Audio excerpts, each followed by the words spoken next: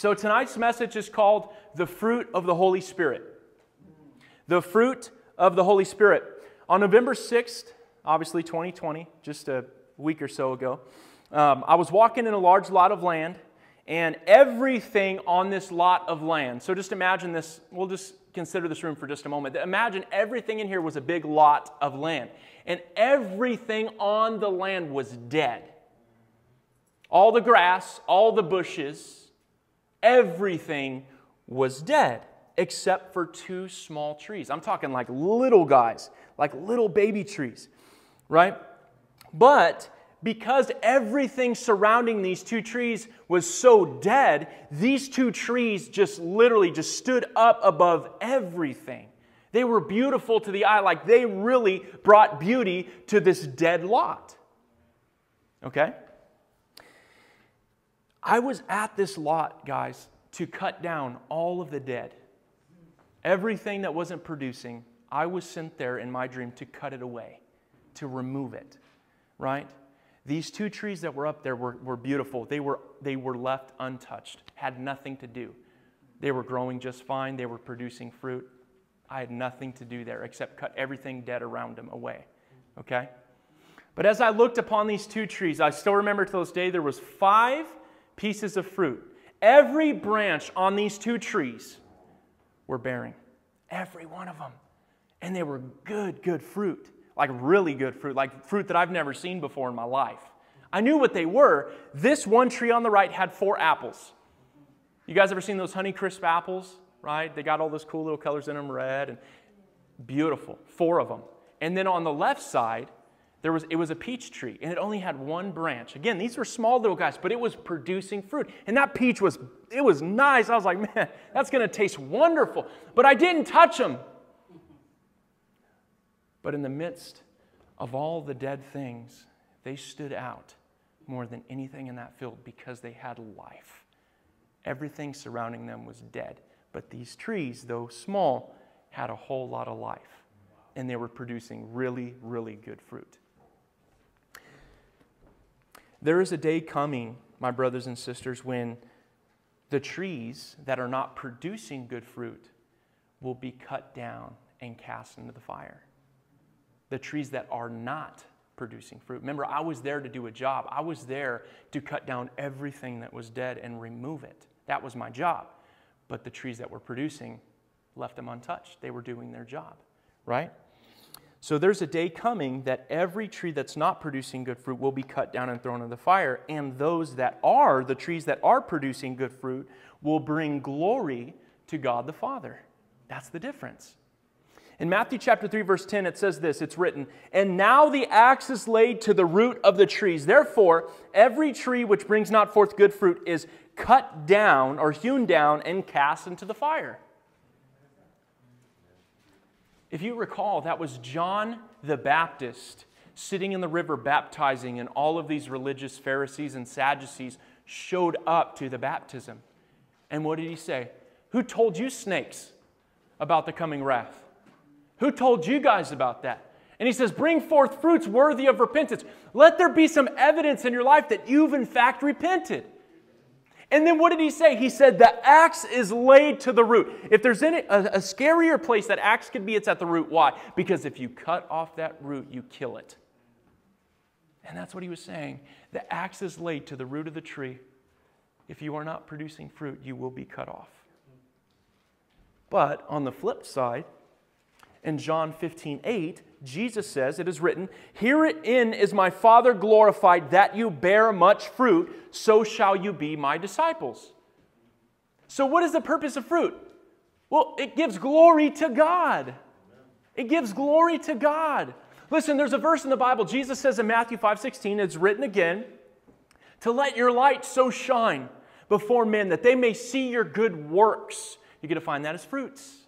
Let them see your good works, right? When they see your good works, what are they going to do? They're going to glorify your Father which is in heaven. Let your light so shine before men that they may see your good works and glorify your Father which is in heaven. Just like Jesus says in John 15:8, "Herein is my Father glorified." Herein is He honored. Herein is He praised when we bear much fruit. And so in Matthew 5:16, when people see our good works, when they see Jesus in us, people will turn and say, wow, God, I see, I'm a witness of what you're doing in that person's life. Do you see? So just like those two trees, though small, they were producing some really nice fruit. And they stood out amongst everything that was dead because they had life. Just like every Christian should have life amongst all of those in the world that are dead. There should be something different about you compared to the rest of the world. Amen? Amen. In Matthew chapter 7, would you please turn there?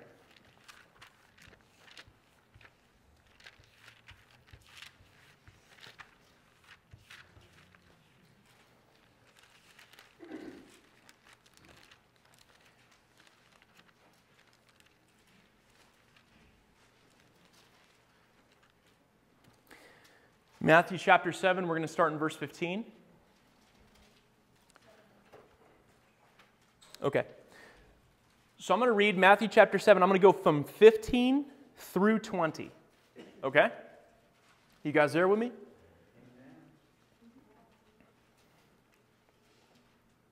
Praise the Lord. I want you to see God's Word. I'm good with it. Take as much time as you need. You need to see it for yourself.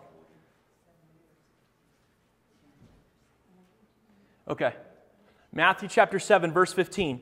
It is written, Jesus says, beware of false prophets, which come to you in sheep's clothing, but inwardly they are ravening wolves. You shall know them by their fruits. Do men gather grapes of thorns or figs of thistles? Even so, every good tree brings forth good fruit, but a corrupt tree brings forth evil fruit. A good tree cannot bring forth evil fruit, neither can a corrupt tree bring forth good fruit. Every tree that brings not forth good fruit is cut down and cast into the fire.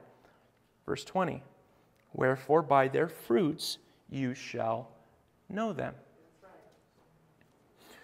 I understand the context of this. Jesus opens up by saying, beware of false prophets which come to you in sheep's clothing, but inwardly they are ravening wolves. It's talking about false teachers. And what Jesus is saying is that you could spot a false teacher by their fruits, though they come to you clothed in sheepskin. Though they seem like they're non-threatening, that everything that they're doing, they're so godly, they're full of light. But according to their fruits, you'll be able to spot them. And then Jesus goes on to say simply that you can tell what a tree is according to its fruits. Quick question. How do you know that an apple tree is an apple tree? How do you know an orange tree is an orange tree? Or a banana tree? By its fruits that it bear. Does that make sense? This is what Jesus is saying. Don't make it crazy difficult. Don't be confused. This is simple. You can tell what kind of tree it is according to their fruits. Just like you can walk up and say, oh, that's an orange tree. Oh, that's a pear tree. Oh, that's this. Oh, that's that. Oh, that's... You can tell by its fruits that it's producing what kind of tree it is. Right? So if the tree is corrupt, so will be the fruit. If the tree is corrupt, so will be the fruit. But if the tree is good, so will be the fruit. Simple, yes? Jesus says that the good cannot bring forth evil, neither evil good. This is a great truth because it eliminates confusion. Well, I serve Jesus on the weekend, right? And I go to church. Every time they're open, I go to church. I'm not producing any good fruit whatsoever. I mean, I may have a nice little fruit every once in a while, but I'm kind of back and forth, and I'm doing this and I'm doing that. Jesus said, no. A good tree does not produce bad fruit. A bad tree does not produce good fruit. So what do? Well, thank you, Lord Jesus, for clearing it all up for us. If there's bad fruit, then the tree's corrupt. If there's good fruit, then the tree's good. Plain and simple, right?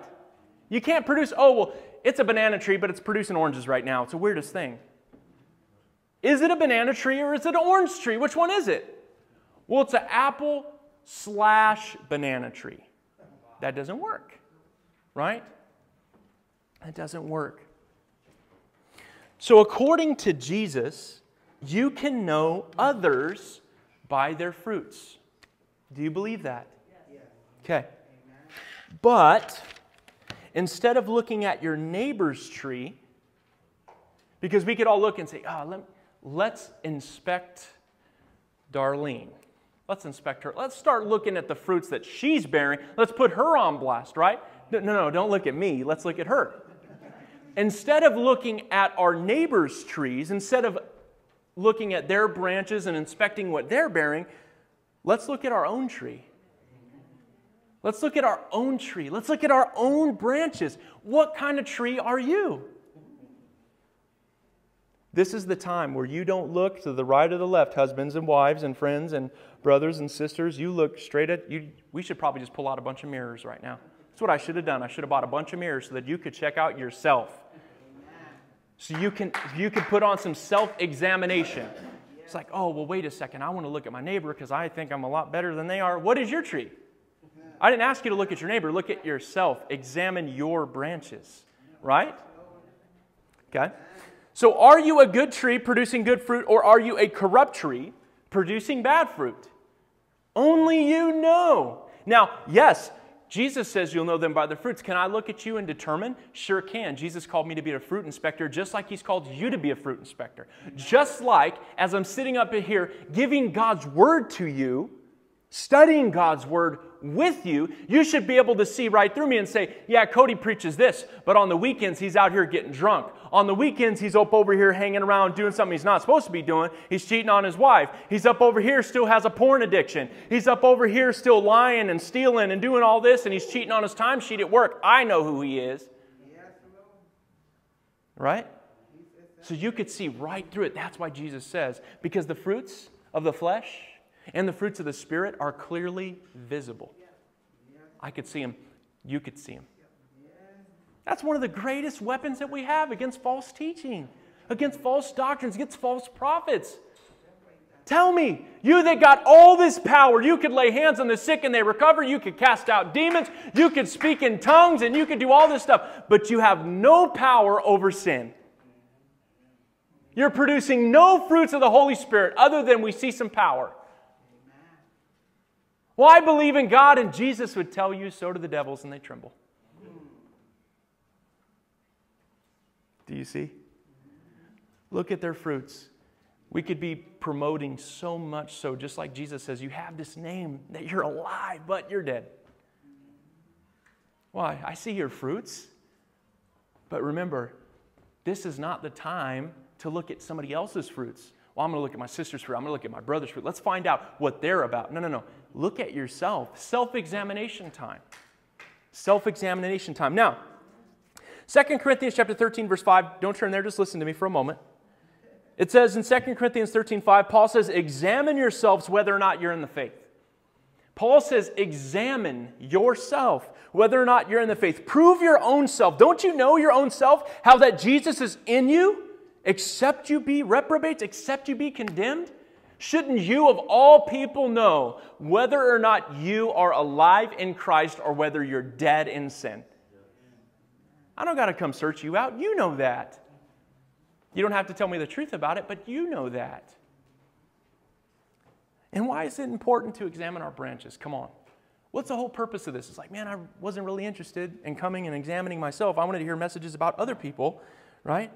Because, guys, if we don't examine ourselves now with the breath and the grace of God that we have today, if we don't examine ourselves, we may come to that day where God comes and lays every axe on every root of every tree and cuts it down because they're not producing any fruits. So it's important for self-examination to take place, that you look within and say, hold on a second, am I producing good fruit or am I producing evil fruit? Why? Because if I'm not, wow, thank you, Lord, I get one more opportunity to change that around. I get another opportunity to do something different, right? We're taking advantage of that time. So it's important to inspect or examine our branches, as Paul says in 2 Corinthians 13:5, to examine yourselves whether or not you're in the faith. It's important to inspect our branches because, again, if we're not producing fruit, we'll be cut down and thrown in the fire. And I would personally like to take advantage of God's grace and God's patience that He's given us today to be changed if needed. I'm good with that. And there's people in here that are bearing wonderful fruits for Jesus, that are bright, shining lights, cities on hills, light in the darkness, salt to an earth that has no flavor. There are plenty of people in here that I know personally that you are just bearing and producing all kinds of fruit for the kingdom of God that's affecting others in a good way. Right? So if there needs to be change, there needs to be change. But most importantly, I want to bear fruit. You should want to bear fruit so that we can bring glory to God's name. That we can bring Him glory, not ourselves. I'm not interested in being a bright, shining light so that you can praise me. I won't accept your praise. I won't accept your compliments. Ask anybody who's been in here for a while. I'm not good with them. I'm not interested in receiving them. Praise God. Praise God. Amen? Okay. So what is fruit? We've been talking about this fruit thing. Okay, am I bearing good fruits? Okay, so fruit, let me define this for you so that we remember throughout the message. Fruit is your works, your actions, your deeds. Fruit is literally an attribute, a characteristic. It's what defines you, who you are. Does that make sense? So a fruit is literally an attribute. For example, we define God by attributes, yes? Who is God? Well, He's a God of mercy. He's a God of patience. He's a God of all comfort. Right? We can start going down the line. God is truth. He is truth, right? It's not a concept, it's a person. Does that make sense? They're attributes that define you, who you are. They define your lifestyle. So as we go through these things, are these fruits, are these characteristics, are these attributes in your life, and do they define you? For example, if I was a drunkard, then you can define my fruits that I bear of drunkenness. Well, what is Cody? Well, he's a drunkard. That's an attribute that defines me. Do you see where I'm going with this? So it's a characteristic. It's an attribute of your life. That's what the fruit is. So if you're bearing good fruits, you're bearing good fruits that are good attributes, heavenly attributes, godly attributes, compared to bearing attributes or characteristics of wicked things, of the things of the devil and not the things of God. Does that make sense? So that's what fruits are. So as we go through, examine your attributes. Examine what defines you as a believer or as an unbeliever. What defines you? So let's examine our own trees tonight. Please turn to Galatians chapter 5. Let's examine our branches. Examine our branches.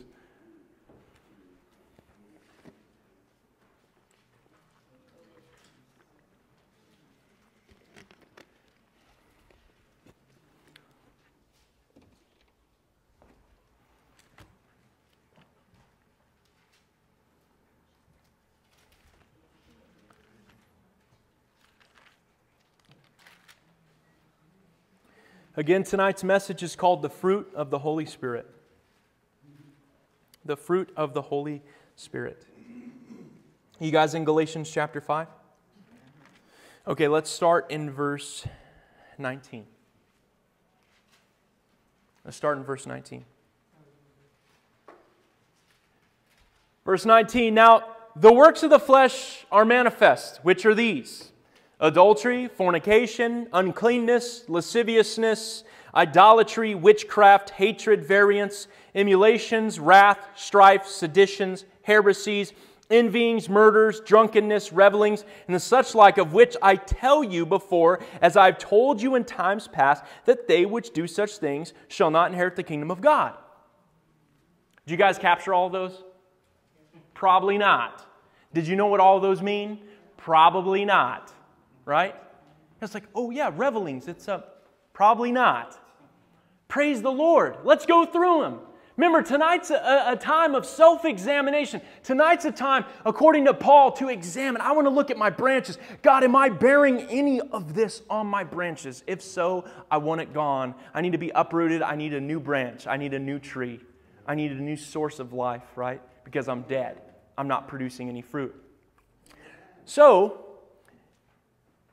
You have the fruit of the flesh, which is the evil, corrupt flesh. The evil, corrupt characteristics and attributes, right, of the flesh. And then you have the fruit of the Spirit, which is the good, the attributes, the characteristics of somebody who is in Christ. Okay? So let's look at the evil, corrupt fruits of the flesh. And now let's start examining, okay? In verse 19, again, the works of the flesh are manifest. That word, manifest, literally means clearly visible.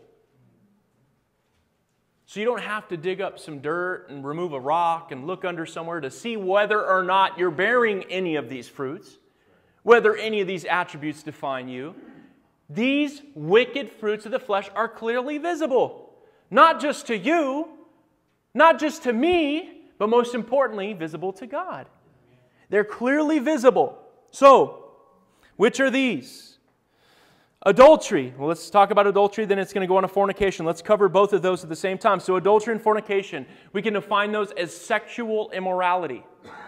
Sexual immorality, which can be from pornography to adultery to homosexuality, bestiality, pedophilia, right? We could just go down the list. Sexual immorality is all-encompassing. Now, adultery is not just as according to what Jesus says. When you look at a woman you've lusted after, you've already committed adultery in your heart. You see the problem of the issue of grace here. The standard of grace that Jesus has put is that before you just had to sleep with somebody else's wife and commit the act of adultery, then you were guilty. But now Jesus says, if you even look at another woman and you lust after her, you've already done the act without even doing it. So you see that the law, Jesus is making it harder. What's He doing? He's pushing us to Himself because we need to realize that we cannot do that. I need help with that, right? So we know that adultery is there, but also adultery is also defined as a man marrying a divorced woman, or a man divorcing his wife for any other reason than sexual immorality. Or if the unbeliever leaves the believer, then the believer is free. That covenant's removed. In 1 Corinthians chapter 7, we see that if a woman departs from her husband, he says, don't let the woman depart from her husband, but if she departs, let her remain unmarried or be reconciled to her husband. And then you read Romans chapter 7, which says that those who know the law are going to understand what I'm saying, right? Because he says those that are, the woman is bound by law to her husband as long as he's alive. So then if she goes and gets married to another, she shall be considered an adulteress. And whoever marries a divorced woman shall be considered an adulterer. That's adultery. You probably don't hear that a lot. But that's adultery. That's sexual immorality.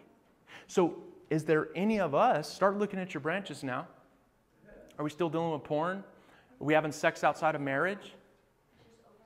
Are we in a marriage we should have never got into? Are we in pedophilia, child porn, bestiality, sex with animals, all that kind of stuff? There's a bunch of wickedness. There's a bunch of wickedness. Sexual immorality is all-encompassing. Do you see this? So look at your branches. Is there any sexual immorality on them? And then he goes on to say, they're adultery, fornication, uncleanness. Well, let's look at uncleanness. Uncleanness is literally defined as impure morally. Your behavior is wrong. You have impure behaviors. Immoral behaviors. And then it goes on to say, so adultery, fornication, uncleanness, then lasciviousness. Now, this lasciviousness is a big word, and it means a whole lot. It's a shameless, outrageous conduct. It's shocking to decency. It's sin that says, I don't care if you see me or you don't. I don't care what the world thinks about my wickedness. I do it anyway. It's a shameless, outrageous conduct of the flesh. Lasciviousness. And I'll give you one more. So there's no moral integrity. There's no kindness. There's no goodwill towards anybody else. Nothing. Lasciviousness, it's a shamelessness about wickedness. It's a shamelessness about sin. And then verse 20, idolatry. We've heard that one before, right? It's a worship of false gods. It's a respect. It's an honor. It's a devotion to things that are not God. We were talking about that earlier. What about worshiping race cars? What about worshiping sports or honoring sports? What about worshiping people in the White House? What about worshiping your vehicle or your house or your job or your money or your wife or your husband? What about devoting who you are to them? When Jesus clearly says, if you put mother, brother, father, sister, anybody before me, you're not worthy of me.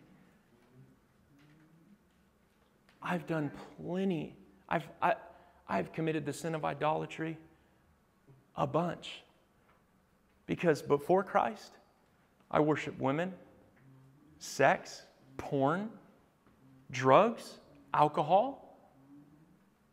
My big old fancy truck with my 20-inch rims on it that I would get mad at God if it rained because I just cleaned my rims. Or my money. Or people. Or celebrities. Or sports. You can ask my dad. I've been wrestling, I've been playing sports since I was 7 years old. I got 300 or 400 medals sitting inside my garage right now, collecting dust, doing nothing. Blood, sweat, tears, all for that. Wrestling, fighting in the cage, baseball, football, whatever other sports I played, I can't remember now, surprisingly. But they're all just collecting dust. I gave my life away for those things. I went without sleep for those things. I would go without eating for those things because they meant something to me.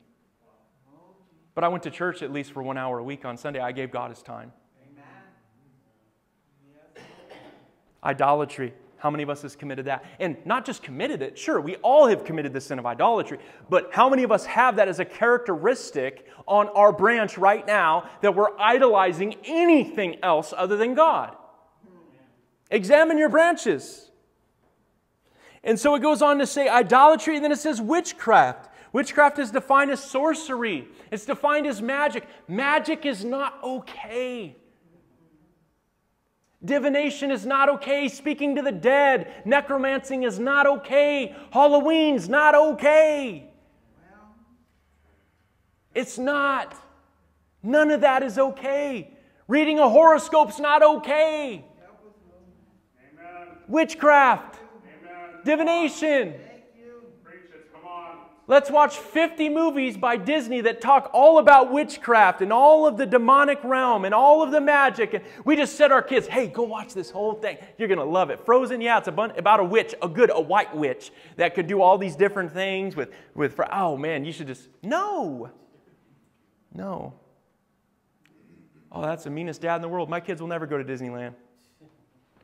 What? They haven't lived. No, they're getting ready for heaven. That's even better than Disneyland. Disneyland sucks in comparison to heaven, to the kingdom of God. People like to say it's heaven on earth, it's the paradise on earth. Not for me, bro. You keep all that and your high prices and your $50 sodas. And no, you go for that, dude. I would rather have Jesus. But there's witchcraft. Are we practicing or dabbling in any of that? Well, no, I don't have a ball in my house and I don't play with a Ouija board and I'm not going to a tarot card reader or have my palms read. Witchcraft. But I like to read my horoscopes. What is the universe telling me today? Skip that.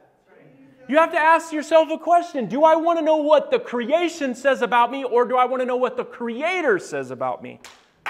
I would rather know what the Creator says about me than the creation. Forget the creation. It's like I told Brother Lee, I praise the Lord. Brother Lee, you're not going to judge me, bro. You will not sit in the throne when I get judged. I won't sit in the throne when you're getting judged. I'm going to sit there and be like, yeah, get him. Get him. Yep, you remember that one time? I'm just trying to help you out. Remember that one time? I will not stand before you. So you don't have to worry about me. It's God you should worry about. Fear the Lord, depart from evil. Amen? So witchcraft, is that on your tree? And then it goes on to say hatred. Well, hatred is defined as hostility. Do you have any hostility going on right now toward anybody else? You hostile? Then variance. Variance is defined as you're full of contention. You're full of arguing and strife. That's just the type of person you are. I like to argue about everything, right? Anybody have that hanging out on their branches right now? Emulation. Emulation is outbursts. Emulation is jealousy. You have any jealousy going on right now? What about wrath? Wrath is defined as anger that boils over. Anybody got anger that boils over? Well, let me ask you this. On your way to church tonight, how was your driving?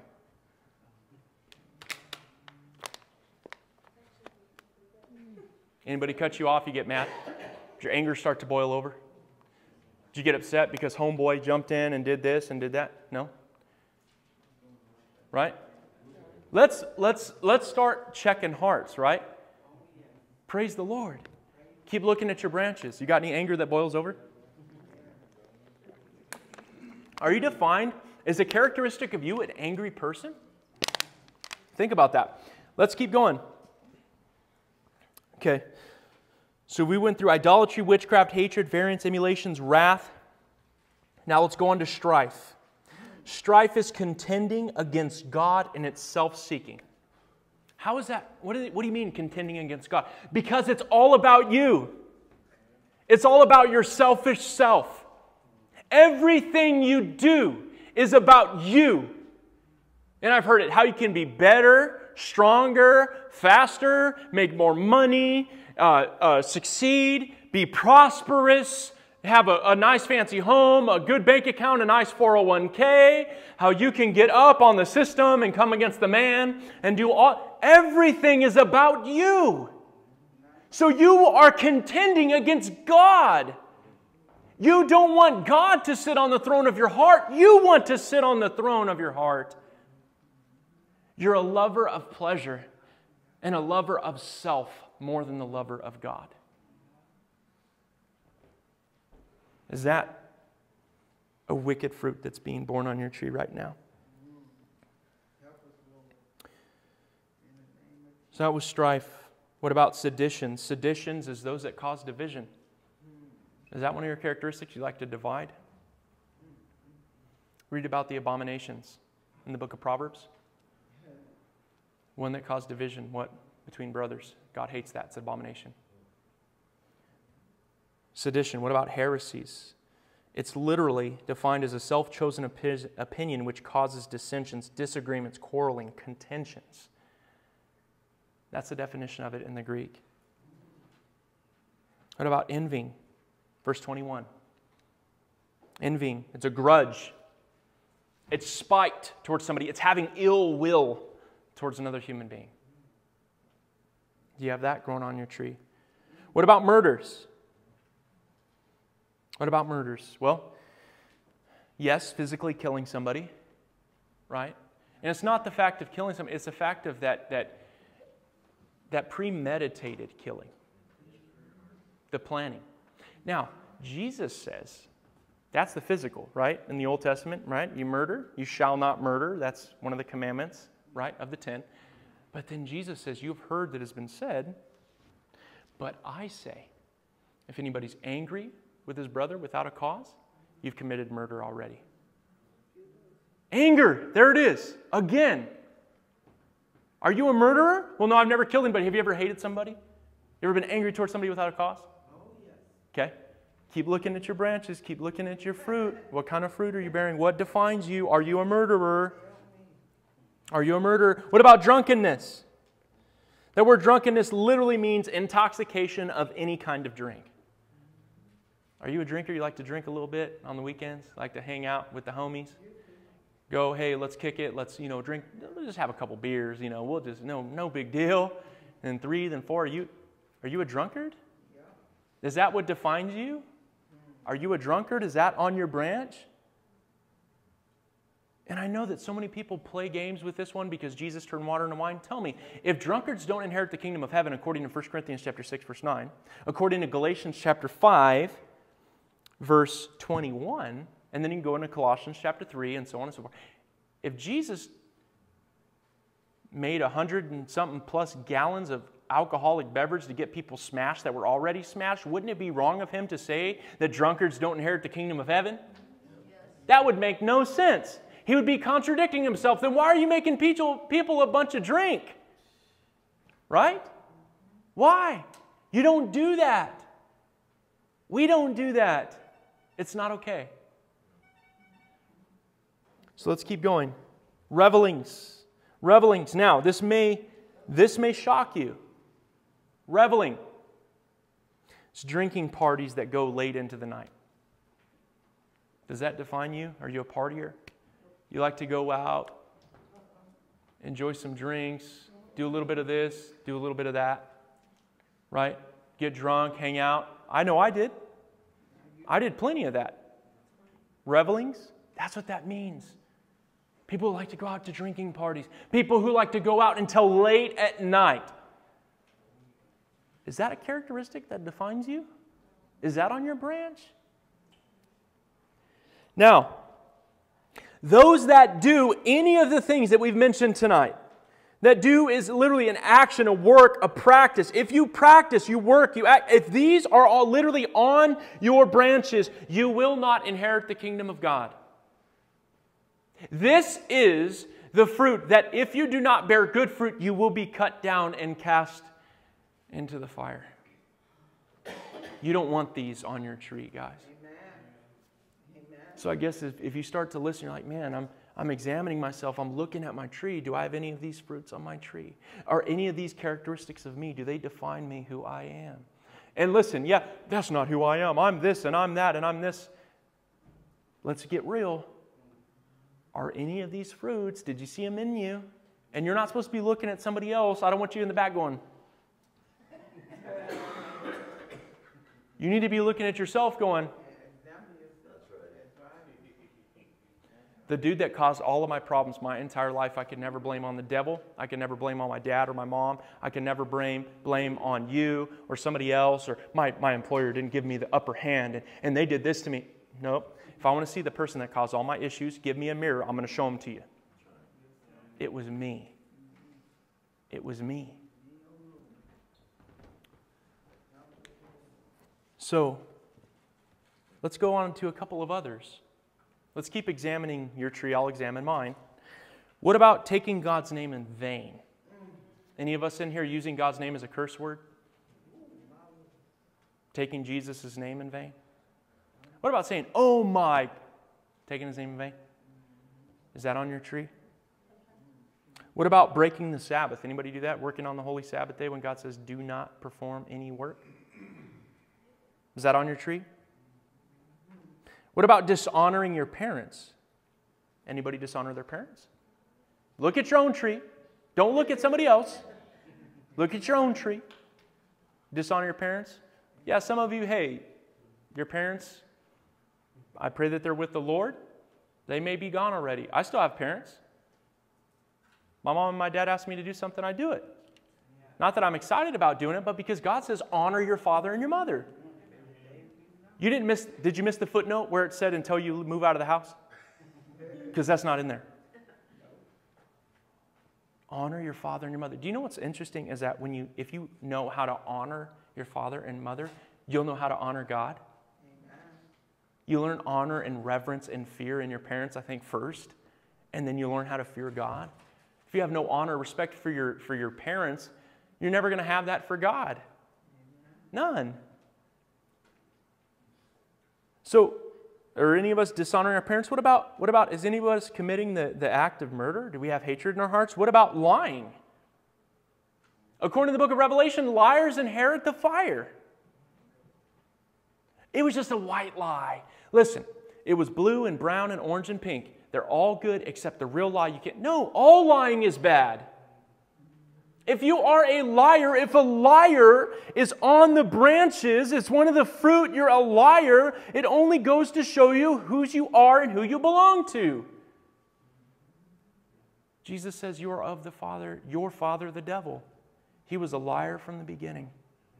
Anybody that practices lying, you know who your daddy is, and it's not him. Do you find lying on your branch? Are you a liar? What about coveting? Do you covet people's stuff? You're not content? I wish I had what they had. I want what they want. I want to do. Godliness with contentment is great gain, Peter says. Are you not content? Are you coveting? What about stealing? Have you ever stolen anything? No matter how small, no matter how big, you're a thief. Is that fruit that bears on your branch, are you a thief? Is that what describes you? And yeah, I've met people that are like, yeah, proud of it. That's sad. Those are examples of and characteristics and actions and attributes of all bad fruit. And if you are bearing these things on your tree is corrupt. And I fear for you and for me, because if we don't produce good fruit, then the axe is laid to the root of the trees and we're going to get cut off because we're dead and we're going to be thrown into the fire.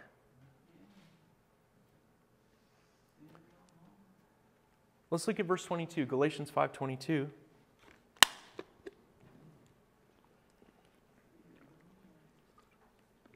But the fruit of the Spirit,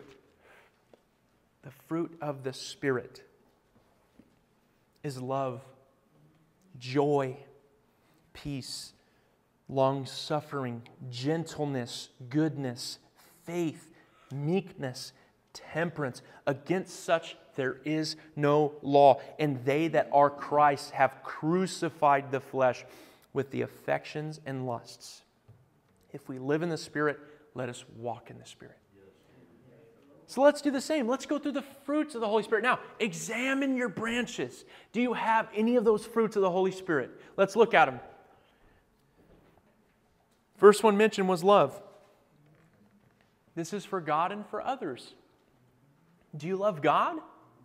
Do you love others? Do you see that as one of the fruits that you're bearing a good fruit on your branch? What about joy? And if you ever want to see an extended definition of love, read 1 Corinthians chapter 13. Okay?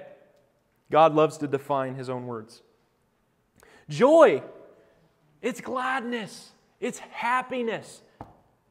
Is that an attribute of yours? Do you have joy? Are you happy? Are you the most miserable person to be around? Man, this person's just so happy all the time, and this person's just so negative. Right? So the point is, do you have joy? Do you have gladness and happiness? Let's keep looking at your branches. What about peace? Do you have rest? Do you have harmony with other people? Do you have harmony? Is there harmony? Let's look at the next one. What about, so love, joy, peace. What about long-suffering?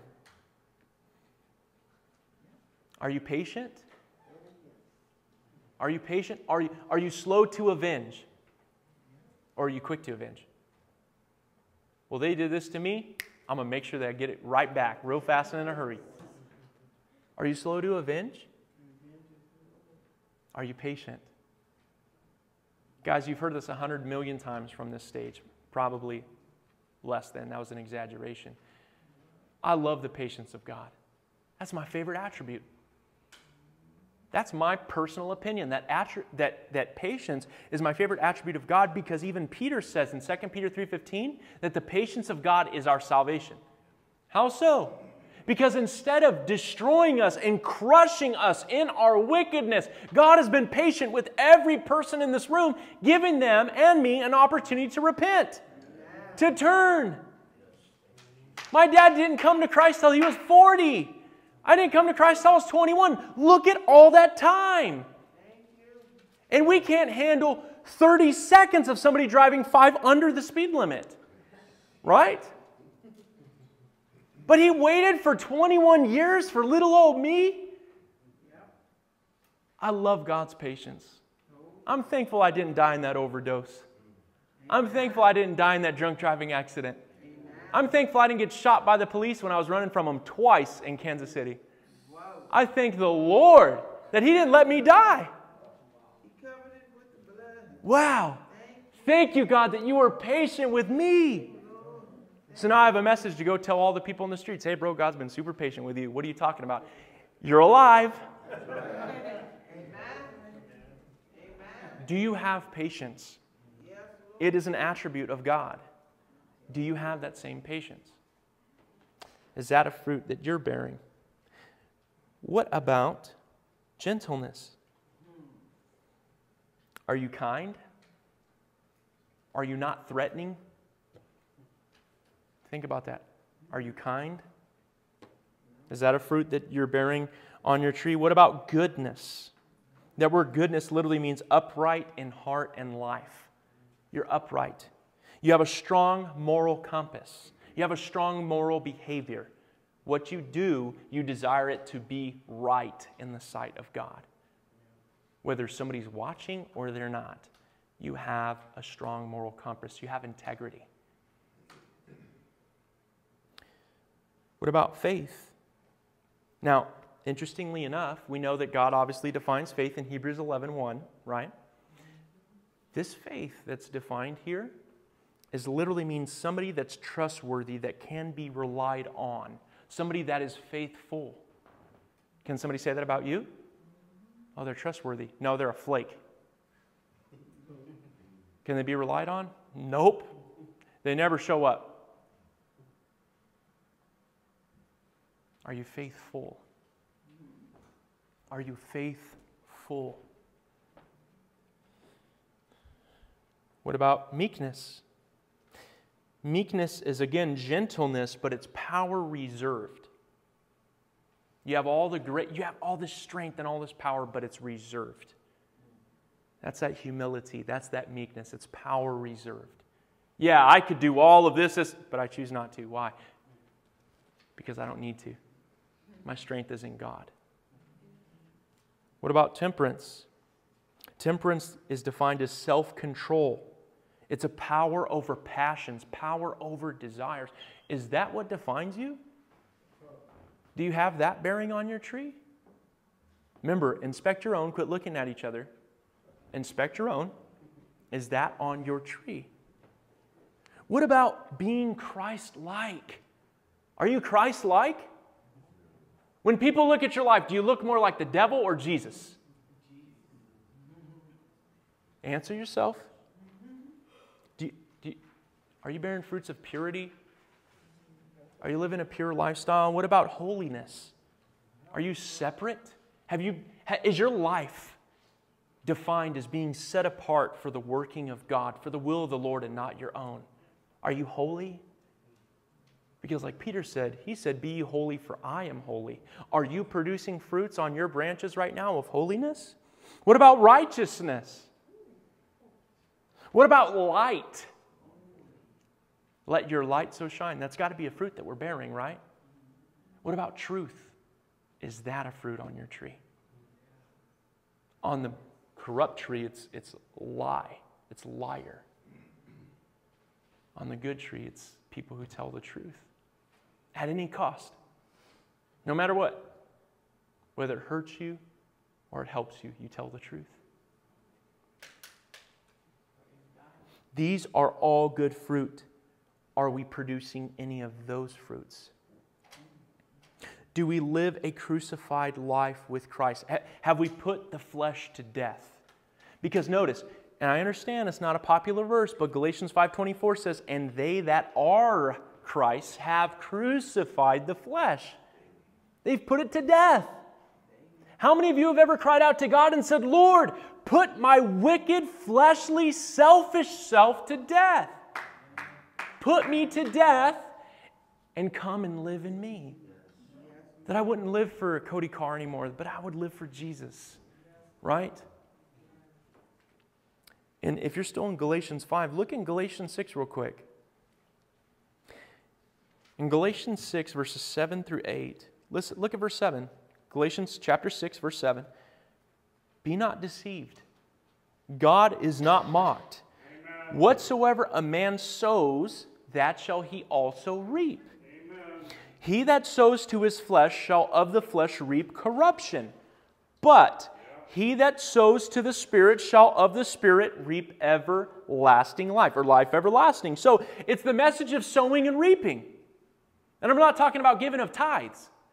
It's a message of sowing and reaping. What I'm talking about is if you live for the flesh, if you live for the world, you're going to reap corruption. The fruits on your tree are going to be bad fruits, and you're going to reap corruption if you are living. So if you want to sow to the flesh, you want to live for the flesh, you want to live for the world, then you're going to reap corruption.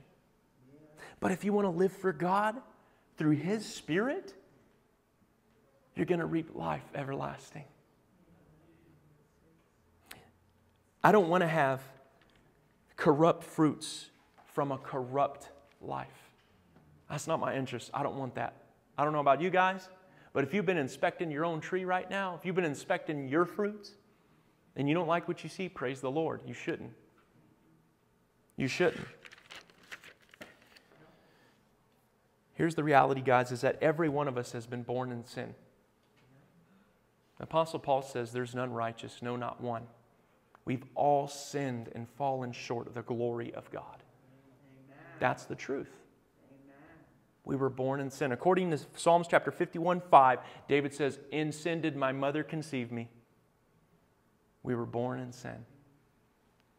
No one had to teach us to bear evil fruits. We were good at it. Anybody have to teach you how to lie? Anybody have to teach you how to steal? Dishonor your parents? How do I know that? Well, I've had 4 one-year-olds and 4 two-year-olds. And all them dudes willingly will tell me how I'm supposed to do stuff at 2 years old. Or if I say, turn that off, no. Oh, you misunderstood me. So this time, I'm going to tell you again, but with a little bit more force. Do you see what I'm saying? We're born in sin, corrupt, bearing fruits of a corrupt life. We need a new tree. Every one of us. So we were good. So if you're looking at your tree tonight and you're examining your branches and you sit back and say, like, I see that, and maybe I'm looking at it, it's like, man, I'm a corrupt tree.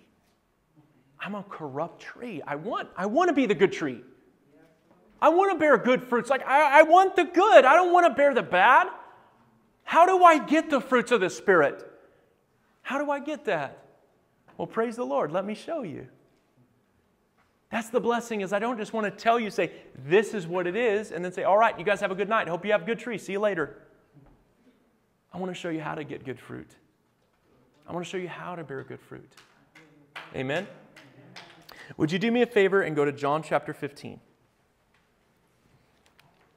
So if any of you looked at your branches, and I'm going to look down at my paper because you guys are going to be like, oh, you were looking at me and you were talking about me the whole time. Trust me, I'll get a phone call after church because somebody will be saying, like, I can't believe it. He just preached about me the whole time. Hey, if the shoe fits, kick it off. Right? So the point is that if you've looked at your tree and you said, man, I'm bearing so much evil fruit. I'm a corrupt tree, but I don't want to be that way, and I want to bear good fruit. Then this is going to be for you. This is going to be for you, even if you are bearing good fruits and you want to bear more good fruits. This is going to be for you. This is how we get good fruits on our tree. Matthew what? John chapter 15. Oh, my goodness. I'm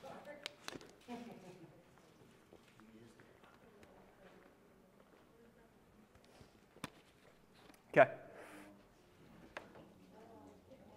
You guys there? John chapter 15. We're going to start in verse 1. So Jesus says, John 15:1, I am the true vine. My Father is the husbandman. Every branch in me that bears not fruit, He takes it away. Every branch that bears fruit, He purges it or prunes it, that it may bring forth more fruit. Now you are clean through the word which I have spoken to you. Abide in me, and I in you, as the branch cannot bear fruit of itself, except it abide in the vine. No more can you, except you abide in me. I am the vine, you are the branches. He that abides in me and I in him, the same brings forth much fruit. For without me you can do nothing. If a man abide not in me, he is cast forth as a branch and withered, and men gather them and cast them into the fire, and they are burned. If you abide in me, and my words abide in you, you shall ask what you will, and it shall be done to you. Herein is my Father glorified, that you bear much fruit, so shall you be my disciples. As the Father has loved me, verse 9, so have I loved you. Continue in my love. If you keep my commandments, you shall abide in my love, even as I have kept my Father's commandments and abide in his love. These things I've spoken to you, that my joy might remain in you and that your joy might be full. So, what's the secret? Abide in Christ, and Christ in you. That's it. Abide in Christ. Jesus says a branch alone cannot bear any fruit. If you're not plugged into Jesus, you'll never bear any type of fruit that's good. For example, I encourage every one of you to go home. Find a tree. Go out to the bluffs if you want to. Find a tree. Cut off a branch and duct tape it to the trunk. Come back in a week, it's going to be dead. It didn't matter how close the branch was to the life-giving source. If it's not plugged in, it's going to die.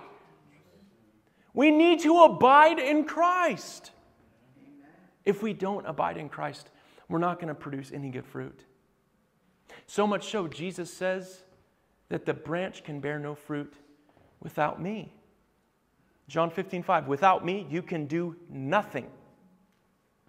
So, who are we hoping to bear the fruit in us? Jesus. I can't produce no good fruit on my own. I need Jesus. And if I'm abiding in him, and he's abiding in me, then I'm going to produce what I'm supposed to produce. I'm going to have a bunch of fruit on my tree because it's a byproduct of Jesus living in me. If Jesus is living in you, then you're going to see the fruits of the Spirit. Now, real fast, just in case if you missed it up until this point, they're called the fruits of the Holy Spirit. What am I saying? It's the Holy Spirit's fruits. It's not your fruit. These are the good fruits of the flesh. No. These are the fruits of the Holy Spirit. These are not my fruits. They're not your fruits. They're his fruits. Amen. And if he's living in us, then we're going to produce those fruits. Does that make sense? Well, let's keep looking at this just for a second. So every branch, number one, in Christ is pruned. Why do you prune a tree? You cut away anything so that nutrients doesn't go to another place where it's not supposed to, so that more fruit can grow. What's he saying?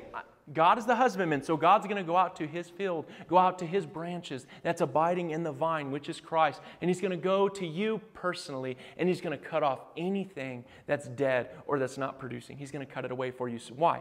So that you can grow more. Do you see? Also,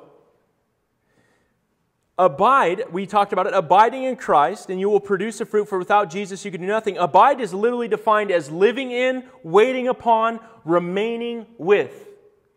Are you living in Christ? Are you waiting upon Christ? Are you remaining in him? Is he your life? I don't really spend any time with Jesus. I mean, if you're not abiding in him, you're not going to produce anything. Remember, go cut a branch down, take it home with you, bring it back, see if it still looks the same. It's not. You need to be plugged into Christ. You need to be living in him through his word, in prayer, in gathering, in fellowship with the body. You need to be abiding in Christ, because if you're in him, he's in you, and he's given you what you need to produce all this good fruit. So abiding in Christ, okay. How can I abide in Christ? Well, number one, the Bible says that we just read it in John 15:10. If you keep my commandments, you'll abide in my love. So how can I abide in Christ? Keep his commandments. And his commandments are not grievous, according to Jesus' words. Why? Because if he's in you doing the work, then it's not a hard thing to do. Just like no apple tree is suffering to produce apples. It's just what it does. It's what it is. Right? You ever see any sweat build up at the bottom of a tree? It's trying really hard. It's working really hard to produce some good fruits this week. No. It's what it does. It's a fruit tree. It's going to produce fruits. Who would have ever guessed? It's what it is. It's what it does. So number one, you want to abide in Christ? Keep His commandments. Didn't Jesus say that at the end of Matthew chapter 28 when He gave the Great Commission? Right? Go baptize in my name and command them to do what? To keep all the commandments. To keep what I have said. To do what I have said. Right? Okay? Let's keep looking at this about abiding in Christ. Right? In the book of Psalms chapter 1, listen to this. I'm already there, just listen to me. Psalms chapter 1, verse 1. Blessed is the man that walks not in the counsel or the advice of the ungodly, nor stands in the way of sinners, nor sits in the seat of the scornful. But his delight is in the law of the Lord, and in His law does he meditate day and night. He shall be like a tree planted by the rivers of water that brings forth his fruit in the season. His leaf shall not wither, and whatsoever he does shall prosper. Amen. So how can I produce good fruit? Obey the commandments of the Lord. And what did He just say? His delight is in the law of the Lord, in His law, in the Word of God. You're meditating day and night. You are meditating in the Word of the Lord. And if you are meditating, you're abiding, you're living in God's Word, then you're going to be like a tree that's planted by the river of water that brings forth His fruit in season, and His leaf will never wither, and whatsoever He does shall prosper. Because you're abiding. You're meditating on the Word of God day and night. You're obeying His commandments. You're meditating on His Word day and night. What's another one? Jeremiah 17. Check this out. I'm going to turn there real quick. You guys listen to me. Jeremiah 17. Verse 7. Bless you. Verse 7. Blessed is the man that trusts in the Lord, whose hope the Lord is. For he shall be as a tree planted by the waters, that spreads out her roots by the river, and shall not see when heat comes, but her leaf shall be green, and shall not be careful in the year of drought, neither shall cease from yielding fruit. So we're abiding in Christ, and because we're in Him and He's in us, then we're producing fruit. But how are we abiding? We're living in Him. We're remaining in Him. We're waiting upon Him. We are meditating on His Word day and night. We're obeying His commandments, of which we're meditating on, right? And then we're trusting in Him as God. Hebrews 11:6 says, "For without faith it's impossible to please God.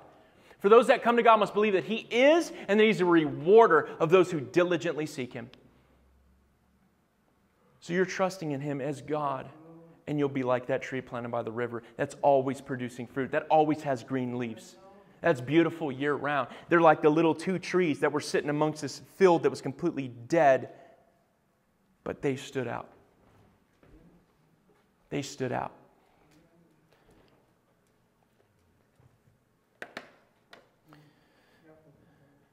So I had mentioned that it's called the fruit of the Holy Spirit. So it's God's Spirit, and we cannot produce these fruits on our own. We need the Holy Spirit of God in us. And these fruits will not be a chore to produce. Again, rather a byproduct. It will be of Christ living inside of us. So if Jesus is living inside you right now, you could see those fruits that I just mentioned in Galatians 5:22 and 23. You should be able to spot those in your branches by, man, I was a really good liar. Not anymore. Man, I was really good at committing adultery. Not anymore. Right? You start looking at it, it's like, wow, man, thank you, Lord. Like, this is the fruit that I'm bearing on my tree now. Simply, if you want the fruits of the Holy Spirit, you want to bear good fruits that gives glory to God, you need more of Jesus. You need more of Jesus and less of yourself. That's what I need. That's what you need. What is it John the Baptist said in John chapter 3, verse 30? He must increase, I must decrease. I need more of Jesus. I need less of Cody. That'll be the best thing not only for me, but for you.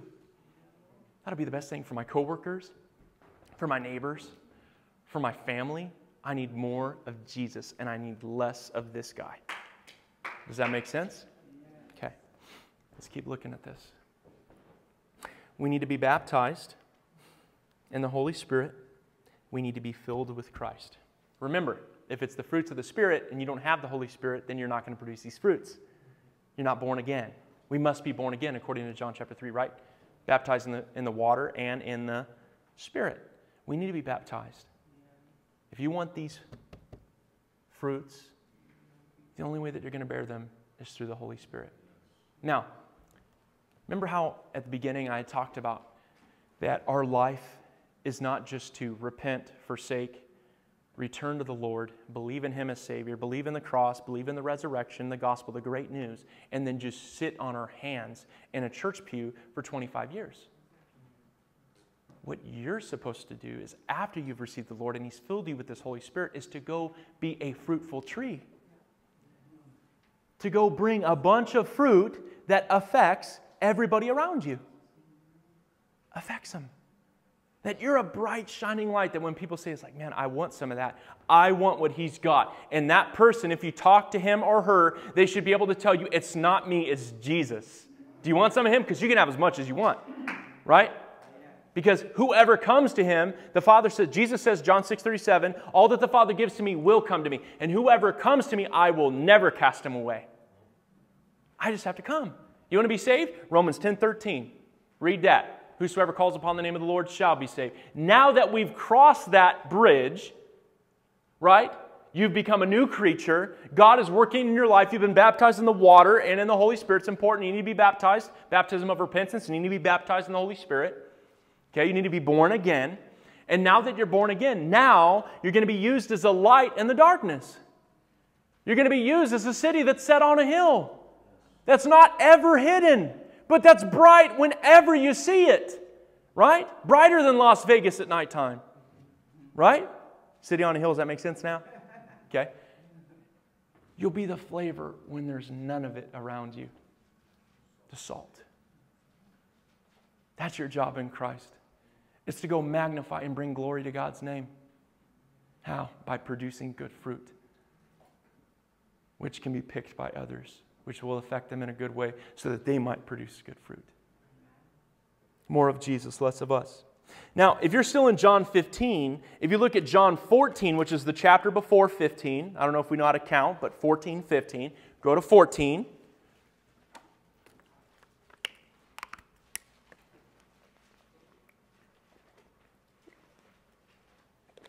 John 14. Look at this promise here. John chapter 14, we're starting in verse 14. If you ask anything in my name, I will do it. If you love me, keep my commandments. And I will pray the Father, and He will give you another Comforter, that He might abide with you forever. Even the Spirit of truth, whom the world cannot receive because it sees Him not, neither knows Him, but you know Him, for He dwells with you and shall be in you. I will not leave you comfortless. I will come to you. Yet a little while, and the world sees me no more, but you see me, and because I live, you shall live also. Here's a promise. I'm going to send my Spirit, and He's going to abide in you. That's a promise. Are you telling me that you've been born again, but you don't have the Spirit of God? Was Jesus lying? No. I'm going to send you the Comforter. I'm going to send you my Spirit. You will be full of me. Amen? Now, again, Jesus promised to send it. How shall we receive the Holy Spirit in us? Yes, I understand. Baptism of the Holy Spirit, people have laid on hands. You read Ephesians chapter 1, verse 13. They received the seal, which is the Holy Spirit, after they believed. You got all these things, but I just want to make it simple for you. We've talked tonight about the fruits of the flesh, the wicked, rotten, corrupt fruits of the flesh. And then we've talked about the good fruits of the Holy Spirit. And we all want those things, right? And then we said, well, how can I get the fruits of the Holy Spirit? Well, you need to abide in Christ. You need more of Jesus and less of you. Well, what's that require? I need to be baptized in the Holy Spirit because it's the fruits of the Spirit, right? And then you say, well, hold on a second. How do I get the Holy Spirit? I'm going to make it super simple for you. You guys turn to Luke chapter 11, please.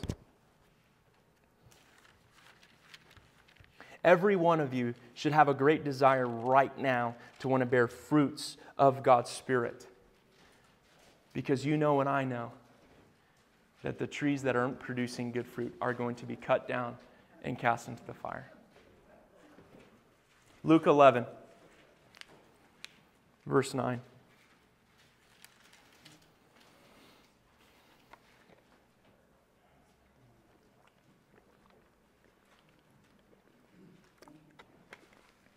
You guys there? Amen. Okay. And I say to you, ask, and it shall be given you. Seek, and you shall find. Knock, and it shall be opened to you. Everyone that asks receives, and he that seeks finds, and to him that knocks it shall be open to you. If a son shall ask bread of any of you that's a father, will he give him a stone? Or he that asks for a fish, will he give him a snake? Or if he asks for an egg, will he offer him a scorpion?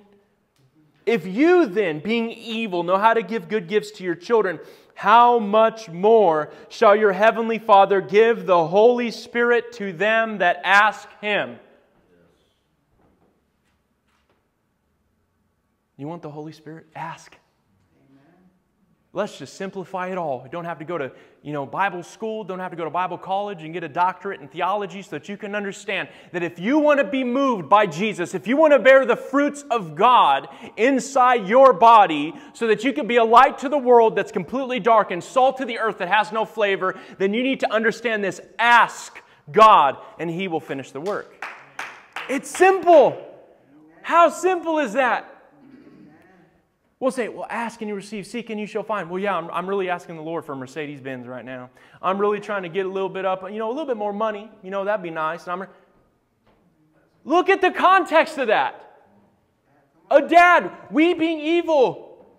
Dads, moms, do you know how to give good gifts to your kids? Yeah, you do.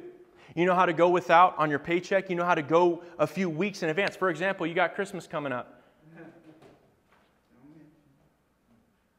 What are you going to do? Oh, well, I went into some crazy debt. By February 1st, I'll finally be able to have some money for my household. You're going to spend all of your money. You know how to give good gifts to your children.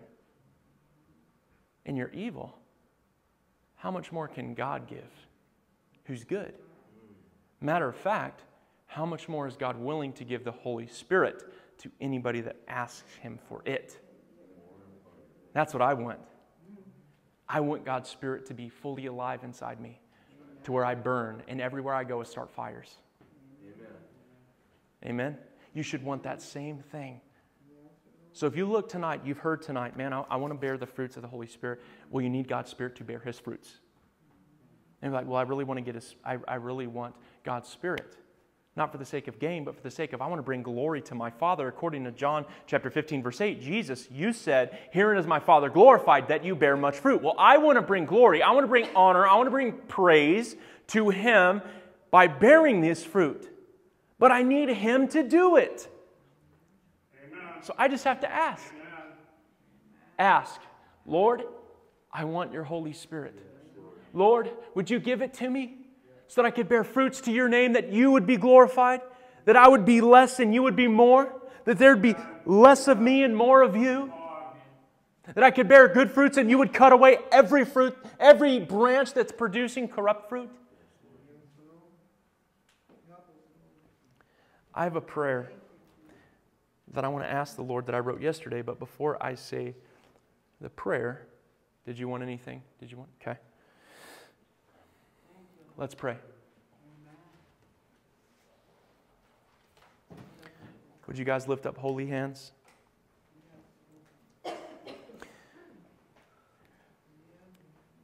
Heavenly Father, in Jesus' name,